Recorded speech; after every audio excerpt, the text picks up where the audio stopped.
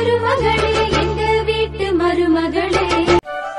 போன தடவை என் பிள்ளைக்குதான் சீர் செய்ய முடியாம கையில காசு இல்லாம கூறி குலுக்கி போய் நின்றுட்டு இருந்தேன். ஆனா இந்த தடவை அப்படி இருக்க மாட்டேன். என் புள்ள அங்க கௌரவமா இருக்கணும். அதுக்காக நான் எவ்வளவு கஷ்டப்பட்டாலும் பரவாயில்ல. இந்த தலை தீபாவளி என் பிள்ளைக்கு சீரும் சிறப்புமா அமையணும். அதுக்காக இப்போ காசு எடுத்துட்டு போய் நகை வாங்க போறேன். எனக்கு ரொம்ப சந்தோஷமா இருக்கு. சரி போலாம்.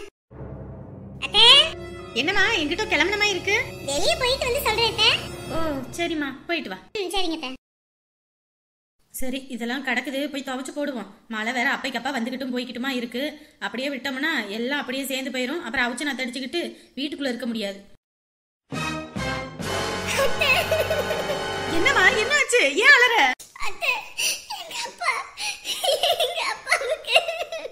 என்னம்மா என்ன ஆச்சு சம்பந்திக்கு? அப்பாவுக்கு ஹார்ட் அட்டாக் ஆச்சு. ஹாஸ்பிடல்ல இருந்து கூப்பிட்டாங்க. எனக்கு என்ன பண்றேன்னு தெரியல. நான் போயிட்டு வரேன். இது என்னம்மா கேள்வி? போயிட்டு வரேன்னு வா, கிளம்புவோம்.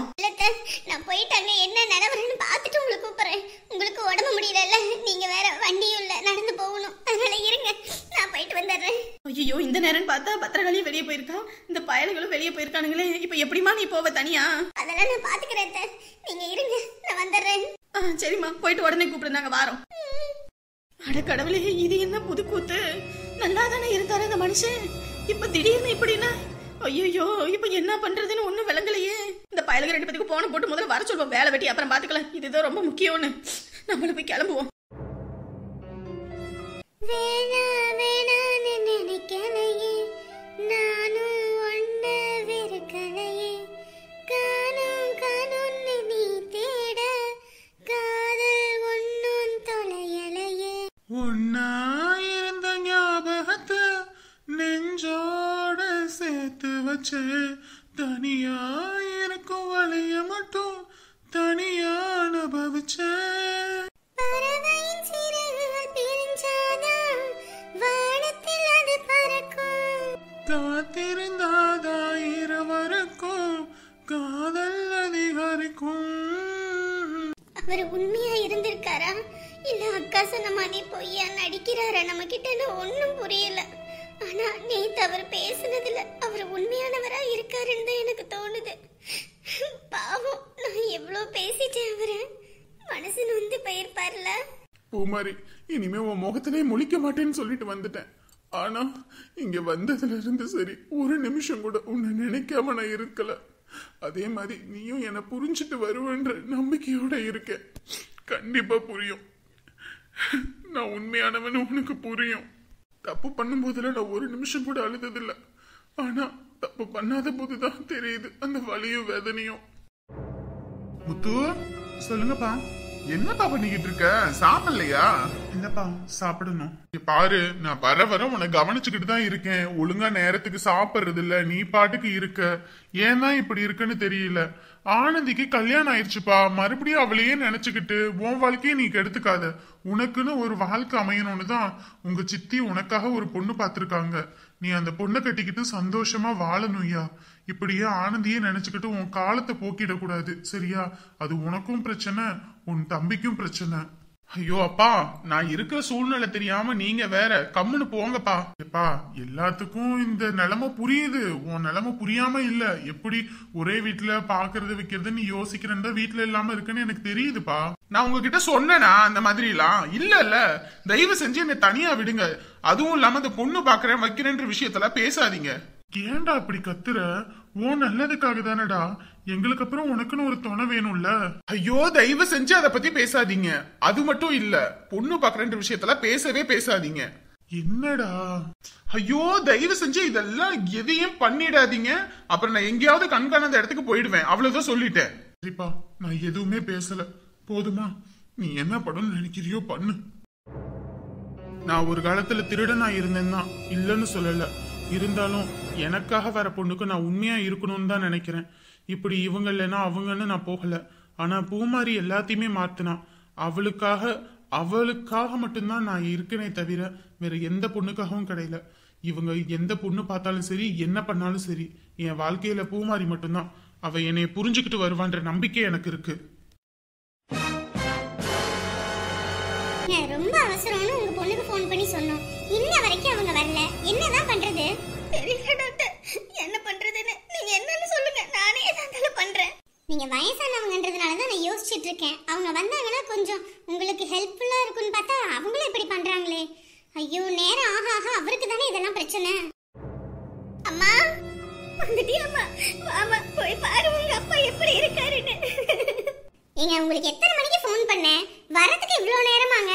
ஒரு அவசரத்துக்கு இப்படிதான் பண்ணுவீங்களா? ஐயோ அப்படிலாம் இல்லைங்க, வண்டி இல்ல ஒன்றும் இல்லைங்க, நடந்து வந்தேங்க, அதான் அப்படி. சொல்லுங்கங்க, இப்போ எங்க அப்பாவுக்கு எப்படி இருக்கு? அவர் இப்போ கிரிட்டிக்கல் ஸ்டேஜில் இருக்காரு. அவருக்கு ஒரு ஆப்ரேஷன் ஒன்று பண்ணி ஆகணும்.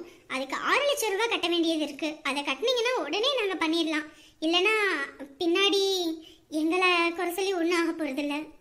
கடவுளே, 6 லட்சம் ரூபாயா? 6 லட்சத்துக்கு நான் எங்க போவேன்? அம்மா, காசு எதுவும் இருக்குதாம்மா? அம்மாடி, உங்க அப்பா எங்க காசு வச்சாருன்னு தெரியலம்மா. வீட்டுல இருந்து கிளம்பும் போது பஸ்ஸுக்கு கூட காசு இல்லாம ஆம்புலன்ஸ் வர சொல்லி தான் போனேன். கையில 10 ரூபாய் கூட இல்லம்மா. என்ன பண்ணாருன்னு தெரியல, ஒரு வார்த்தை கூட சொல்லல. அன்னைக்கு வெளியே போறேன்னு போயிட்டு என்னத்த பண்ணிட்டு வந்தாருன்னு தெரியல. ஏங்க, இப்படி யோசிச்சுட்டு இருக்கிறதுக்குலாம் நேரம் இல்ல. அவரை காப்பாத்தணும்னா சீக்கிரம் 6 லட்சம் ரூபாய் கட்டுங்க. டாக்டர், நீங்க அப்பாவை காப்பாத்துற வேலையை பாருங்க, நான் சீக்கிரம் பணத்தை வந்து கட்டுறேன். சீக்கிரம் நீங்க பணத்தை கட்டினா மட்டும்தான் நாங்க எதா இருந்தாலும் பண்ண முடியும். இதுக்கு மாத்திரம் இருந்தாலும் ஏகப்பட்ட செலவுகள் இருக்கு. அதுக்காக தான் சொல்றேன். ஐயோ, நான் ஏதாவது பண்ணி தரேன், சீக்கிரம் ஆரம்பிங்க. எம்மாடி, இப்ப என்னமா பண்ண போறோம்? எங்கிட்ட அம்பட்டு காசு இல்லையே. இந்த மனுஷன் எங்கிட்ட கொண்டு போய் வச்சாருன்னு தெரியல, யார்கிட்ட கொடுத்தாருன்னு தெரியலையே. அம்மா, இப்ப என்ன பண்றதுமா? ஒண்ணுமே எனக்கு புரியலம்மா. அந்த மனுஷனை விட்டா எனக்கு யாருமே இல்ல ஜானகி, உனக்கே அது தெரியல. எப்படியாவது காப்பாத்தி கொடுமா. அம்மா, அந்த வீட்டு பத்திரம் இருக்குல்ல, அதை எங்கேயாவது வச்சு ஏதோ பண்ண முடியுமா? நானும் நம்ம சொந்த மந்த எல்லாத்துக்கிட்ட கேட்டுட்டேம்மா. ஆனா யாராவது விலங்கு பிடிச்ச வீடு எனக்கு வேணாம் அப்படின்றாங்கம்மா. நேத்து அங்க வேலை செஞ்ச இடத்துல 6 லட்சம் ரூபாய்க்கு செக் கொடுத்தாங்கல்ல, அந்த பணம் இருக்குல்ல. அப்புறம் ஏன் நம்ம கஷ்டப்படணும்? சீக்கிரம் வீட்டுல போய் அந்த காசை வாங்கிட்டு வந்து கட்டுவோம். அம்மா, நீ அப்பா கூடயே இரு. நான் போயிட்டு உடனே பணத்தோட வரேன். எம்மாடி, நீ என்னமா பண்ணுவ? அம்மா, அதெல்லாம் நான் பாத்துக்கிறேன். அப்பாவுக்கு எதுவும் ஆகாது. நான் இருக்கேன். நான் போயிட்டு வந்துடுறேன். நீ கொஞ்சம் தைரியமா இரு. சரிம்மா. இப்பயாவது அந்த மனுஷனுக்கு புரியணும், நமக்கு எத்தனை தடவை கஷ்டம்னாலும் நமக்கு உதவி செய்யறது நம்ம ஜானகி மட்டும்தான். மேடம், நீங்க கேட்ட மாதிரி இதுல ஆரமும் இருக்கும், நெக்லஸும் இருக்கும். மேடம், இந்த மாதிரி டிசைன்ல பாக்குறீங்களா இல்ல வெறும் ஆரமா மட்டும் பாக்குறீங்களா? எதுன்னு சொல்லுங்க, நான் அதுக்கு ஏத்த மாதிரி உங்களுக்கு எடுத்து தரேன். ஓஹோ, இதெல்லாம் எத்தனை சவரன்பா? இதெல்லாம் 5ல இருந்து 6 சவரன். நீங்க கேட்ட அளவுக்கு தான் இருக்குங்க. ஓ, சரிப்பா. அப்புறம் இதுல தோடெல்லாம் வராதுங்களா? இருக்கும் மேடம். ஆனா நீங்க 5 இல்ல 6 சவரனுக்குள்ள பாக்கும்போது அதுக்கு ஏத்த மாதிரி டிசைன்ல எடுத்தாதான் நல்லா இருக்கும். இல்லன்னு வச்சுக்கோங்களே, அதெல்லாம் உடையிற மாதிரி இருக்கும், வாங்கி வேஸ்டா போயிடும். உங்களோட நல்லதுக்காக தான் சொல்றேன். இது உங்களுக்கு கரெக்டான லெவல்ல இருக்கும். நீங்க எங்கே வேணாலும் போகலாம் வரலாம். ஆனா அவன் அந்த மாதிரி நகையெல்லாம் எடுத்தீங்கன்னா எங்கேயாவது விழுந்துட்டா கூட உங்களுக்கு அது லாஸ் தான். சரிப்பா, அப்போ நீங்க இதே எனக்கு கொடுத்துருங்க. இது என் மகாவுக்கு ரொம்ப அழகா இருக்கும். முதல்ல அவளுக்காக ஏன் சம்பாதியத்துல எடுத்து கொடுக்க போறேன். இத பார்த்தா அவ ரொம்ப சந்தோஷப்படுவா. இதுதானே இத்தனை நாளா நான் ஆசைப்பட்டது. நாங்க எடுத்து கொடுத்ததை மட்டும் என் மகா போட்டுக்கிட்டு வந்தா என் அன்னிக்காரி முகத்துல அப்படியே கரியலி பூசின மாதிரி இருக்கும். எத்தனை நாள் எங்களை ஏளனமா பேசியிருப்பா. இன்னைக்கு அவ முன்னாடி என் பிள்ளைக்கு தீபாவளி சீரு கொண்டு போய் எப்படி ஜம்முன்னு இறக்க போறேன்னு பாரு. மேடம், இதுவே ஓகேங்களா இல்ல வேற எதுவும் எடுத்து காட்டுட்டுங்களா? இல்லங்க, இதே நல்லா இருக்கு. இதே எடுத்துருங்க. இது எவ்வளவு வரும்? இது 6 பவுனுங்க. அதனோட ஜிஎஸ்டி செய்கூலி சேதாரம் எல்லாம் இருக்கு. நான் அதை போட்டு உங்களுக்கு உடனே தரேங்க. இல்லங்க, மொத்தமா இதுக்கு எவ்வளவு வரும் அதெல்லாம் சேர்த்தா கூட? ஒரு 3.5 லட்சத்துக்குள்ள வருங்க. ஓ, சரிங்க. சரி, அப்ப இதையே கொடுத்துருங்க. டாக்டர், என்னங்க டாக்டர், இப்ப எப்படி இருக்குங்க? உங்க 2 பேரோட ரிப்போர்ட்டும் பார்த்தேன். சாரோட ரிப்போர்ட் பொறுத்த வரைக்கும் அவர் ரொம்ப ஹெல்த்தியாவே இருக்காரு. அவருக்கு எந்த பிரச்சனையும் கிடையாது. சரிங்க. அப்புறம் உமா, நான் இப்படி சொல்றேன்னு நினைக்காதீங்க. நீங்க ரொம்ப வீக்கா இருக்கீங்க. ஒழுங்கா சாப்பிடுறது இல்லையோ? அப்படியெல்லாம் இல்ல, நல்லா தான் சாப்பிடுறேன். உங்க ரிப்போர்ட்டை பார்த்ததுல உங்க கர்ப்பப்பை ரொம்ப வீக்கா இருக்கு. இதுல குழந்தை தாங்குறதுன்றது ரொம்ப கஷ்டமான ஒரு விஷயம் தான். டாக்டர், என்ன சொல்றீங்க? உடம்பு ரொம்ப வீக்கா இருக்கு. நான் டேப்லெட் எழுதி கொடுக்குறேன். அதை நீங்க ரெகுலரா சாப்பிட்டுட்டு வாங்க, சரிங்களா?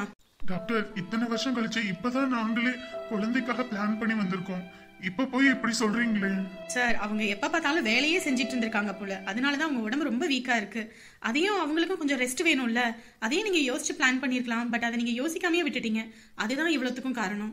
ஏங்க, அது குடும்ப சூழ்நிலை அப்படி. அதுக்குன்னு இப்படி நீங்க சொல்லுவீங்கன்னு நினைச்சு பார்க்கல. தயவு செஞ்சு ஏதாவது ஒண்ணு பண்ணுங்க. என் மனைவியோட ஆசை இது. இப்பயும் எந்த பிரச்சனையும் இல்லைங்க. அவங்களுக்கு ரெஸ்ட் கொடுங்க. போதாத குறைக்கு உங்க வீட்டில் இருக்கிறதுனால கூட அவங்களுக்கு ஓவர் ப்ரெஷர் அண்ட் டென்ஷன்ஸ் இருக்கலாம். ஏன்னா வேலைக்கும் போறாங்க, வீட்லயும் இருக்கும்போது அது வந்து லேடிஸ் விஷயத்துல வந்துட்டு அவங்களுக்கே வந்து ஹார்மோனல் இம்பேலன்ஸ்லாம் வரும். அதனால நீங்க அவங்க அம்மா வீட்டில் விடுங்க. அங்க கொஞ்சம் அவங்க ரெஸ்ட் எடுத்தாங்கன்னா மேபி உங்களுக்கு கொஞ்சம் கூடிய சீக்கிரத்துல குழந்தை கிடைக்க வாய்ப்பு இருக்கு. கிடைக்கும் தானே டாக்டர்? என் உமாவோட ஆசை இது. சார் நீங்க விடுங்க சார். நான் அதுவும் இல்லாம உங்களுக்கு சத்து மாத்திரை எல்லாமே கொடுக்குறேன். உங்களுக்கு எல்லாம் நல்லதே நடக்கும். எதை பத்தியும் யோசிக்காதீங்க. போயிட்டு வாங்க. சரிங்க டாக்டர், வரோம். உமா வா போலாம். என்னாச்சு டாக்டர்? என்ன சொன்னாங்க? எல்லாம் நல்லா இருக்கு தானே? சொல்லுங்க, என்ன சொன்னாங்க? அதை எங்க கேக்குறீங்க?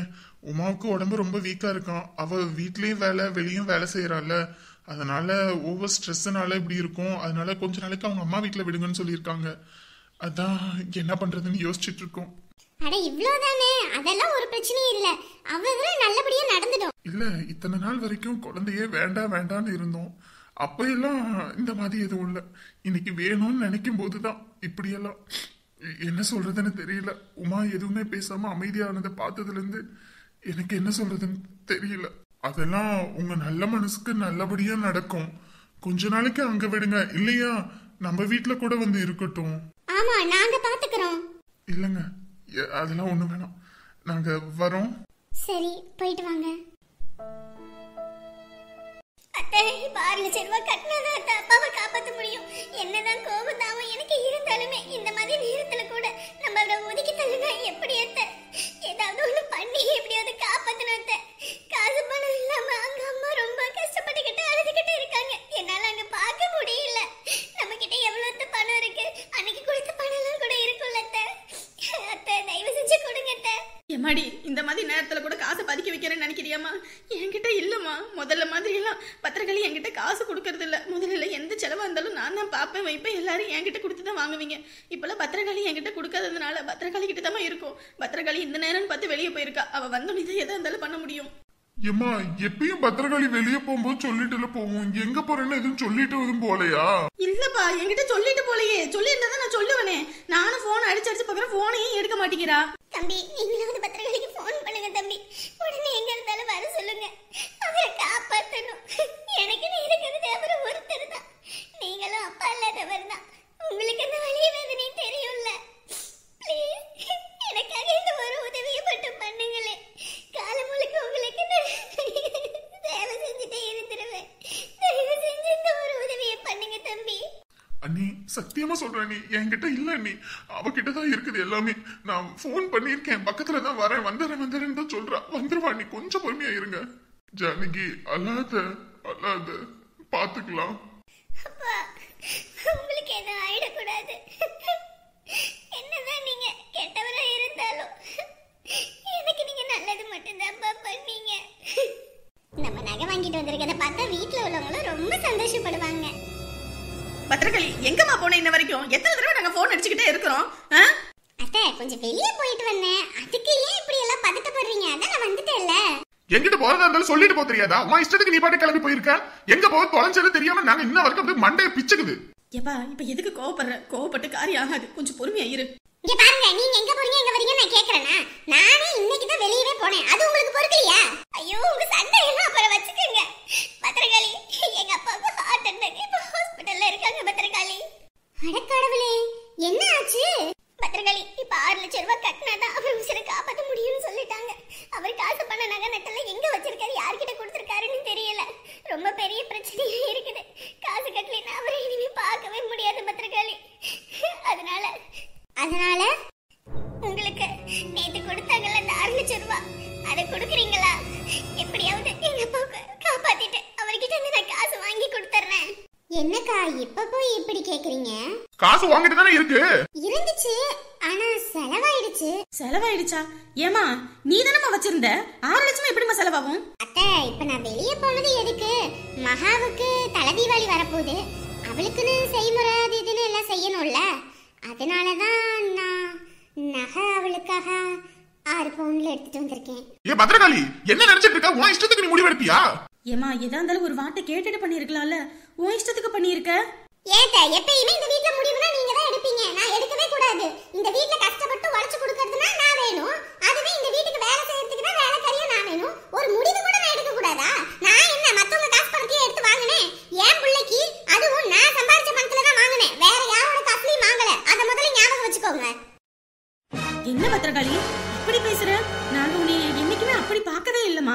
இந்த வீட்டுக்கு நீ தான் எல்லாமே இருக்கோம். என்ன இப்படி பேசுற? உன்னை நாங்க காசு பணத்துக்காக தான் ஆண்டி இருக்கோம்னு நினைக்கிறியா? நான் ஒன்னும் அப்படி சொல்லல அத்தை. அவர் நம்மள என்ன பாடாப்படுத்தி எவ்வளவு கஷ்டப்படுத்தினாரு, ஓட ஓட விரட்டினாரு. அப்படியாப்பட்டவருக்கு இன்னைக்கு காசு தூக்கி கொடுக்க சொல்றீங்க? அவர் என்ன கொஞ்ச நஞ்ச ஆட்டமா ஆடினாரு? அவர் ஆடின ஆட்டத்துக்கு இதெல்லாம் தேவைதான். போதும் பத்திரகாளி, இதுக்கு மேல நீங்க ஒண்ணும் பேசாதீங்க. போதும், இதோட எல்லாத்தையும் நிறுத்திக்கலாம். எங்க அப்பாவை காப்பாத்தணும், அவ்வளவுதான். உங்ககிட்ட காசு பணம் கேட்டது தப்புதான். அது உங்க காசு கேட்டது நான் மிகப்பெரிய தப்பு பண்ணிட்டேன். எங்க அப்பாவை எப்படி காப்பாத்தணும்னு எனக்கு தெரியும் அத்தை. நான் பாத்துக்கிறேன். நீங்க யாரும் சண்டை போட்டுக்க வேணாம், நீங்க இருங்க. எம்மாடி நீ என்னமா பண்ணுவ? அத்தை, செத்தமா பொழைச்சமான்னு கிடக்கிறது எங்க அப்பா. எங்க அப்பாவுக்கு என்ன பண்ணணும்னு எனக்கு தெரியும் அத்தை. இத்தனை நாள் வரைக்கும் சொன்ன வேணாம் வந்த வேணாம் அப்படி இப்படினாங்க. இப்ப மட்டும் ஓடுறாங்க. அவர் எவ்வளவு கஷ்டப்படுத்தினாரு அதெல்லாம் மறந்துட்டாங்க போல.